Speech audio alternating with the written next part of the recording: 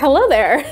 I'm sorry guys, our deep dark secret is that, yes, the cats gotta get off. Now we must do this again. Someone the other day commented and said that they knew I owned a cat before even seeing it. And I don't know if that speaks to the level that my cat shed or is a testament to my inability to completely de-hair myself each time. The United States Barista Championship is about 2.5 weeks away. Now that is equally as exciting as it is terrifying. Now, for the past couple of weeks, we have been talking about like everything involved with this competition, from the milk course, which we've talked about freeze distilling milk and how to choose what size beverage you're gonna do, to the scripting, how to write a script, kind of the multiple creative ways you can go about it, to also the generalities of like, what is USBC? It's essentially a 15-minute presentation where you are serving a panel of judges 3 different courses: an espresso, a milk beverage, and a signature beverage. But if you'd like to learn more about any of those topics, feel free to click one of the top links down in the description below, where I've linked the playlist where we're kind of collecting all those videos together. But that being said, we have not talked about the bread and butter, truly, of this competition, which is coffee. And more so than anything else,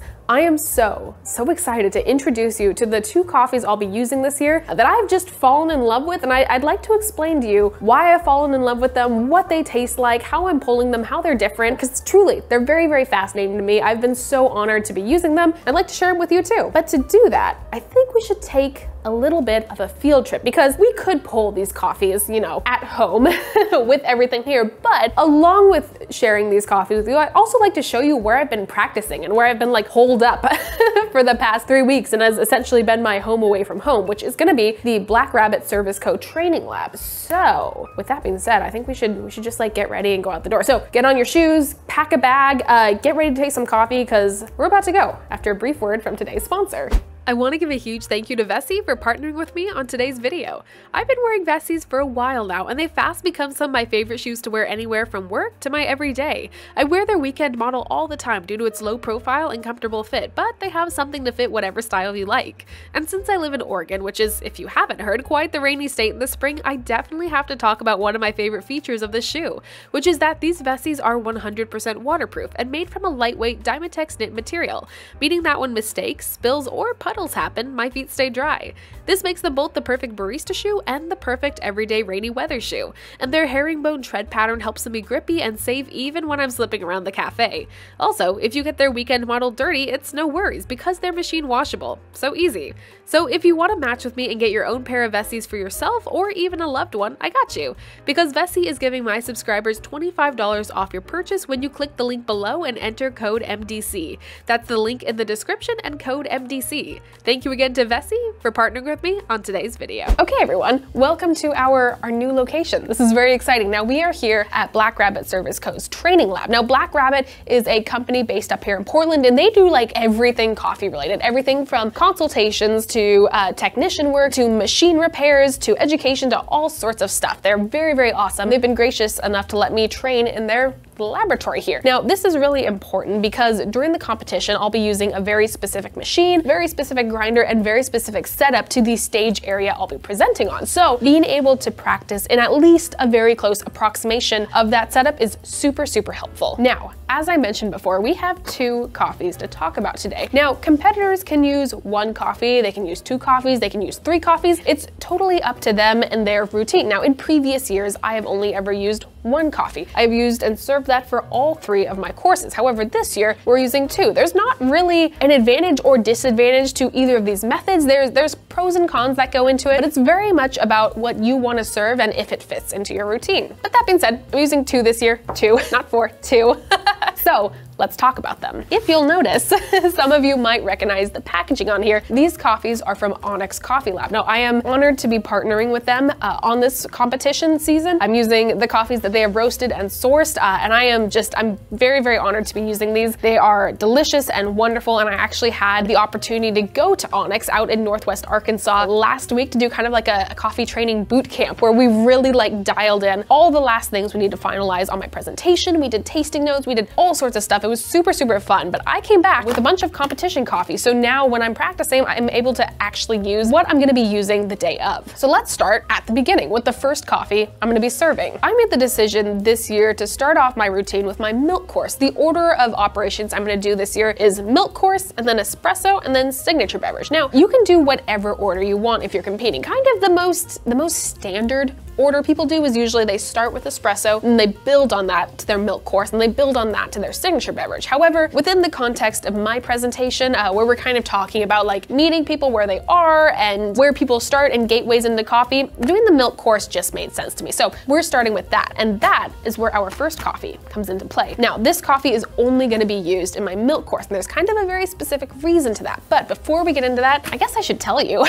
what's in this bag actually. This coffee right here is called Eugenoides. Now that might be a new word to you, and don't worry because it was a very new word to me until very recently. Within the world of coffees, there are kind of two main species, if you will, that are used. You have Robusta and you have Arabica. There are more outside of that, but for the most part, those are like the two big ones you hear most commonly talked about. This, however, is neither of them. Eugenoides is actually one of the parents of modern Arabica. Robusta and Eugenoides pretty much came together to create Arabica, so this is like kind of completely outside of the realm of what we usually drink in specialty coffee. This is pretty much considered a resurrected species of coffee. You will find very, very few farms actually growing this. You'll find very few roasters roasting it. It's kind of a little hidden gem nowadays, but it's been sweeping the competition stage since about 2015 and really been making a resurgence. Now, both this coffee and the other coffee we'll be talking about here come from Colombia. These both come from Finca Immaculata. They were produced by the Holguin family. They are absolutely delicious, but let's just kind of let's take a peek at Eugenoides because it both looks very different from most coffees and it acts really different from most coffees. Now, the first thing I want to mention is that the beans, the actual coffee beans for Eugenoides are very, very, very small. Comparatively to this other coffee I'm using, it's like half the size. So they're very, very cute. But besides that, Eugenoides extracts differently than Arabica does, which makes it pretty interesting to work with on espresso. Eugenoides is a bit more, I guess resistant is the best word to extraction, and so the dose and the ratio that we're going to be pulling this under looks different than what you might be used to at home, and that just is kind of like the nature of the beast. This is a coffee that has very, very low acidity. It has acidity and it's complex, but it's much lower. It is much higher on kind of like the sweetness scale, and along with that, this also has very, very low caffeine. Eugenoides has about 50%, 50 to 60% less caffeine than Arabica does. So incredibly low caffeine, super, super high in the sugar category, and it's super delicious. So I think we should just go over to the machine and we should get some pulling. Okay, so we're here at the bar, and as I mentioned, Eugenoides extracts very differently than Arabica does. So we're actually gonna be updosing our input here for our espresso. Now, as a very general statement, again, there are exceptions, this is not a hard and fast rule, but when you are pulling espresso in the Arabica area, generally your starting parameters are gonna be 1 part of dry espresso in, and then the weight of what you pull out is gonna be 2 parts. So it's a 1-to-2 ratio, being if you have 20 grams of dry coffee, you'll have 40 grams of espresso at the end. Eugenoides doesn't like that as much. It wants a much tighter ratio. So we're gonna be starting out here with 23 grams of coffee. Just gonna kind of dig in there. We'll aim for, try not to drop this very precious coffee on the floor. Perfect, right at around 23 grams of coffee. Now our goal today is to pull about 40 grams out. So 23 grams in and 40 out. We wanna pull it pretty quickly. Like, this is gonna be kind of like a gushy shot. I wanna be able to pull this in about 24 seconds. So to do that, within that parameter, we need to grind our coffee pretty coarse on the espresso scale. Like, we're gonna start to like kind of exit the espresso grind area for this. This will vary very much grinder to grinder, so I'm not gonna talk about what grind setting I'm using, but we're using the EK43S. So I'm gonna dump this in here, pop it under, and then we want to make sure we get all that good stuff nice and out right there. That being said, let's pull some espresso and let's see if we are within parameters. I'm using these dosing cups in competition, by the way. These are from Akaya, I believe. They're really nice. They slot onto your portafilter, give it a tap, and your coffee is now in your portafilter. So we're just gonna level the bed of our coffee, give it a 1-2 tap, using a distributor, and then afterwards, cool. Okay, we're gonna be pulling this out by weight. So I have my scale right here. We're gonna be having 2 demi-tasse cups. In competition, the definition of espresso is actually gonna be around 1 ounce. So when I'm pulling an espresso for the judges, I'm actually just splitting 2 double shots. So kind of fun fact, that's how we're gonna pull it right now. Slide it under. The drop on that espresso was about 3 seconds. And again, we are aiming for 40 grams out right here. Cool. So we stopped it a little bit shy of 40 grams, but that's all right. Eugenoides is pretty unique in the sense that it is a very flexible coffee. No matter how you pull this coffee, kind of within its general parameters, it's gonna taste pretty similar, and how it tastes is incredible. So I'm gonna be using my little demi-tasse spoon here, and we're gonna start by stirring this pretty quickly just to incorporate that crema.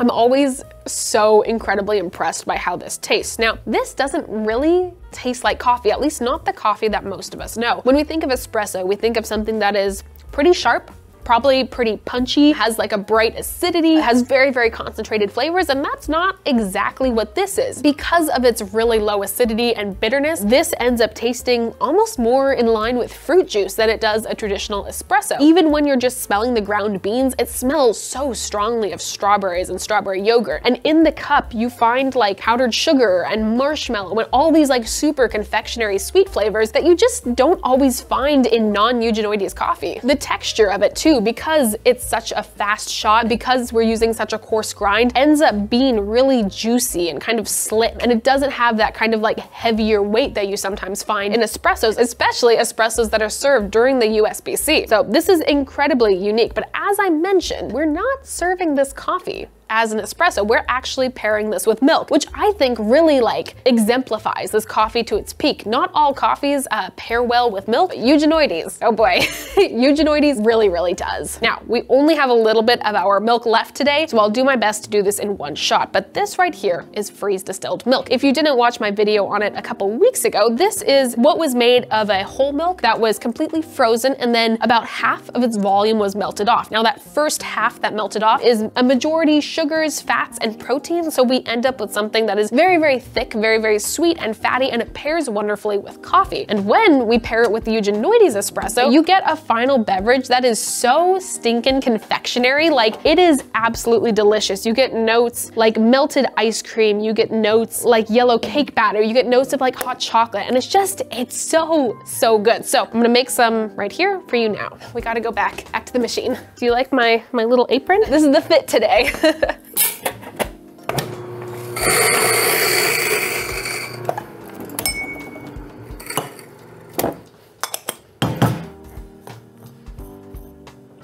All right, so let's make some milk bevies.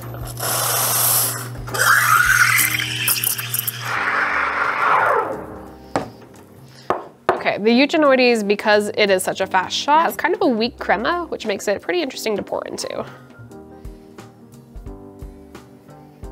And this right here is a Eugenoides milk beverage. Don't look at this one. This one was a bad. Don't look at him. He's a little bit of an ugly duck here. But also, if you're curious, this is the design I'm gonna be pouring in all of my milk beverages for the USBC. It's a 1 little base. The second layer gets pushed pretty tightly in it so that bottom base starts to wrap. Then it's a little heart on top. So if you're curious, that can be kind of a fun fact for you. Now I'll save this one because it looks the prettiest, but we'll taste this other one here.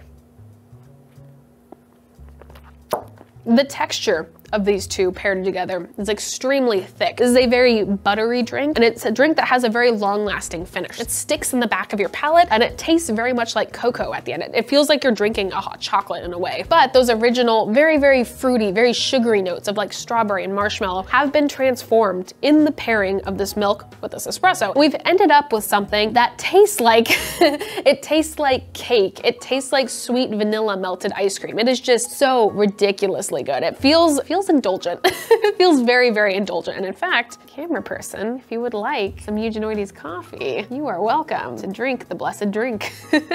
What the heck? Isn't it so good? Wow. Wow, he says. That is pretty incredible. This is kind of a once-in-a-lifetime milk beverage, and I'm very honored to be able to use this coffee and to serve it, because it truly is incredible. If you ever have the chance to get your hands on some Eugenoides coffee, purely from like a scientific standpoint, I highly recommend it, because flavor-wise, it's astounding. It's very, very delicious. But the way it extracts is also so interesting that I think it's a fun kind of like test of your own skill about figuring out how this coffee extracts and pulls and dialing it into your own needs. Now, that was a very long-winded explanation of the first coffee I'll be using, but I'm using a second one, so let's talk about that. Now, I'm gonna continue drinking my my Eugenoides Cortado while we talk about this next coffee, because I very much do not want this to go to waste. So my stomach be darned, we're gonna finish this off. However, we have 2 courses left in the USBC. We have our espresso, we also have our signature beverage, and this is the coffee we're gonna be using for both of them. This is a coffee that is still produced in Colombia at Finca Immaculata by the Whole Grain family. This now, we're going back to Arabica. This is the Sudan Rumé varietal. This is a natural process with an anaerobic fermentation, and it is a coffee that is very, very tropical. I would describe that as kind of its core characteristic, but beyond that, it has a really, really nice bright acidity. It's got a lovely like medium weight. It's got a super like kind of like slick and round mouthfeel, and all in all, it just performs super, super well as espresso. Now, as exciting as this coffee is, coming off of Eugenoides, this is definitely a little bit more tame. This is definitely a little bit more of like a more, not normal, I don't want to call it, but it's a more like drinkable coffee in your day-to-day. But because this is Arabica, because this falls within all those kind of more familiar families, we're gonna pull this a little bit more similarly to how you might be familiar with it at home. So let's go back to the machine. Now, besides this being Arabica versus Eugenoides, this is just a very different coffee than Eugenoides. So when I'm on stage and grinding my coffee, one of the main things I need to remember is to change my grind size like halfway through grinding. This is definitely one of the more challenging aspects of using 2 coffees, is that instead of just dialing in for one and kind of just going with that the entire way through, I now have 2 coffees that act very differently. They need to be ground differently and they need to be pulled at different times. So it's kind of like there's a little bit more like mental gymnastics that has to go into it. But that being said, we're gonna go back to our standard grind size for espresso. Make sure we just knock out anything that's up there. Now, the parameters for my espresso change kind of day to day as this coffee ages, as a whole bunch of variables change, but right now I am pulling this with 20.5 grams of coffee in, a little bit more standard dosage in. We're actually taking this bigger than a 1-to-2 ratio. I'm aiming for about 48 grams out, so 20 grams in-ish, and then 48 grams out. I find that with this coffee, that is a really, really nice place to be, with it being a little bit bigger. You get a more developed sweetness, and you get a better balance with that sweetness, and then kind of the punchy, bright acidity that's also in this coffee. Back in we go. We're gonna aim for this espresso to pull in about 25-26 seconds. A little bit longer than the Eugenoides as well. Already, you can visually see it's a much slower flow of coffee coming out. All right, so right around 48 grams out. There'll always be like a little bit of variation, like 49 versus 48 doesn't make a huge difference when it comes to espresso. Once more, we have our spoon. As you can see, this has a pretty solid crema. I want to incorporate that before I drink it, so we're gonna do some nice steady stirring here. You can also just visually see that this is a pretty big shot, being so close to 50 grams. Flavor-wise, this one is so much punchier than the Eugenoides. Instead of having that very, very soft, like the rounded flavors of strawberry yogurt and marshmallow and powdered sugar, you end up with something that is bright. It is tropical. It is like ripe papaya. It is stuff like, you know, like raspberry or like very, very fresh strawberry. And you end up with like this kind of like grapefruit acidity that's really, really nice. It sticks to your palate and it's super, super pleasant when in balance with the sweetness in this coffee. Overall, this is a much more balanced coffee, I would describe, between the acidity and the sweetness, which is why we're essentially using it as our espresso course and in our signature beverage. The Eugenoides is delicious. It is wonderful and an extremely beautiful coffee. But that being said, when you're evaluating it kind of on the scale of espresso, sometimes it can be a little bit more difficult to judge because because it is so different than Arabica. But that being said, another wonderful coffee, just very different. Arguably, these are kind of like, these are very much like opposite coffees, which is really fun to pair them together, frankly. I'm gonna keep sipping on this, but let's go back over there and let's wrap this up. So I hope this was a fun introduction to the two coffees that I'm very, very excited to be serving at the United States Barista Championship this year. Again, working with Onyx on these has been absolutely phenomenal. I'll link actually all the information about these coffees down below. Onyx has done a wonderful job with transparency about how they source their coffees, where they're from, the cost behind all of these, and it's just really interesting information, even if you don't necessarily like know all the nitty-gritty about it. So I'll link that all below. And that being said, I hope you had a nice time. I'm gonna do my best to hang out in the comments for a bit on this video, at least in the beginning. So if you have any very general questions, I'll do my best to answer them. But these are the coffees. I am so excited about them, and I hope you are too. And I hope this was a good description so that if any of you tune in to the live stream for this presentation, you'll at least have some context to what the judges are tasting as well. As always, I am Morgan Drinks Coffee pretty much everywhere that I'm active. You can find me here on YouTube once a week, plus many, many shorts. You can find me on TikTok and Instagram almost every single day. And yeah, this was a fun field trip video, and I hope you learned a little bit of something. I've definitely been learning a lot over these past few weeks, and it's all very, very exciting. So until next time, I hope you have a good day. And yeah, bye everyone. Whoa, gosh.